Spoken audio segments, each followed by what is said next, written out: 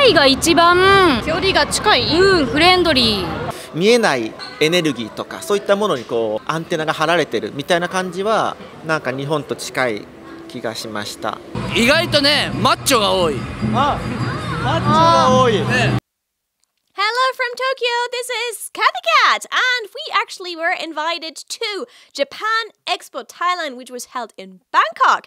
There we met a couple of famous Japanese artists who allowed us to interview them about the culture shocks that they have experienced when they went to Thailand. So let's go and ask Japanese.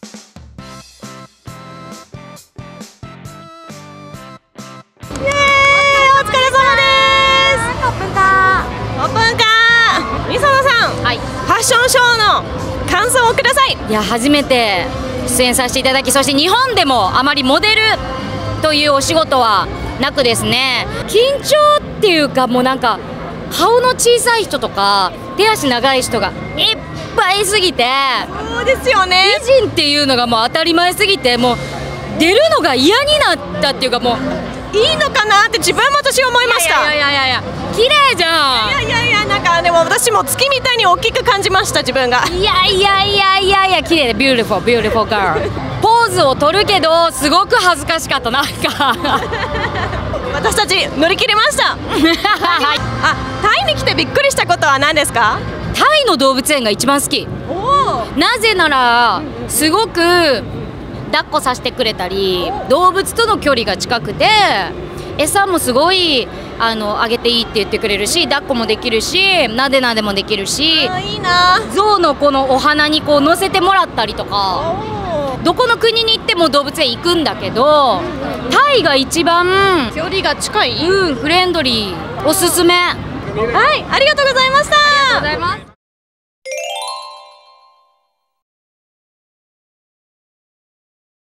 Okay, right now we are in front of the makeup room. The models are getting their makeup done, and I'm here with the designer. 自己紹介お願いいたします。高橋ひろゆきMitsumeと言います。よろしくお願いします。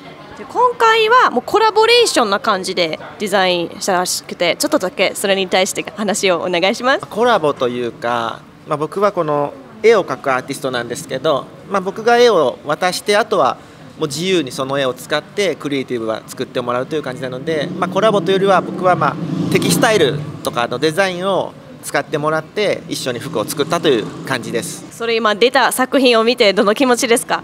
いや、嬉しいですよ。やっぱり絵は画面上で見たりとか壁にあったりとか、ちょっと外側にあるんですけど、服になるとドレスを着るとちょっと気持ちが上がるじゃないですか。だからそういうものにこう服に変わると、絵が一つまた別の形に変化して、その人と関わるような感じが素敵だと思うんですよ。はい。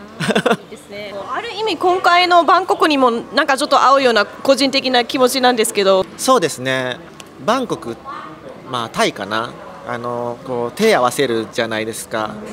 なんかそういう姿勢ってその日本ともすごい近いところもあるし、初めて来た時には本当に、いろんな国に行ってるんですけど、タイはなんかそのちょっと安心感というか、なんか近い雰囲気を感じたので、コンセプトとしては入ってるかもしれないですね。はい。タイと日本の比べるとどういったところが違うんですか？タイはイメージですけど、少し昔の日本みたいなイメージがあります。古い日本の部分とすごい最先端の部分もありますんで、なんかそういう2つの世界がこう重なっているみたいな感じがしました。なんか買いに来てカルチャーショックとかなんか感じたりしますか？カルチャーショック感じてないですね。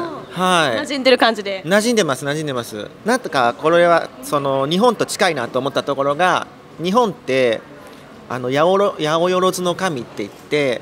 全てのものにこう神が存在するみたいな感じで、こう例えば山に感謝するとか岩に感謝するとかこうあるんですけど、タイの人はもうなんかこう手を合わせる習慣みたいなところがやっぱそう街中にあって、祈りを捧げてたりっていうところで、その見えないエネルギーとかそういったものにこうアンテナが張られてるみたいな感じはなんか日本と近い気がしました。じゃあファッションショー、はい、これからみんな着替えて素敵な衣装に着替えてるので楽しみですかね？楽しみですね。はい。見てみたいですね。見てみたいですね。じゃあうまくいきますように。ファイト。おー。 Okay, right now we are in front of the makeup room. The models are getting their makeup done, and I'm here with the designer. 自己紹介お願いいたします。 はい、I'm here with some YouTubers. せーの。人生は時間だ。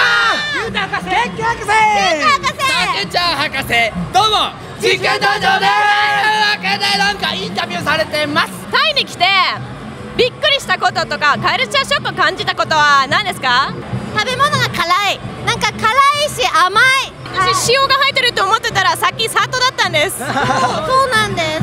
みんなコスプレがうまい。なんだね、こう衣装の街みたいな、すごい布が種類多いんだなと思って。しかも暑いからいろいろね。素敵。普通に虫が食べ物で売ってる。そう知らなかった。何があるんですか？サソリとか芋虫とか、まあコオロギみたいなのとか。マジ？僕は虫好きなんですけど、3人大嫌いなんで。虫やだ。なんか可愛い女の子が平気で虫食べてるから、うわーって。意外とね、マッチョが多い。マッチョが多い。アジア人ってほら細くなりがちやけど、タイ人なんか意外とストロング強そうな男が多かった。たくましい。日本とタイを比べると一番何が違うんですか？あと違い出たら車の量ですね。排気ガスがやっぱりどうしても臭いって感じちゃう。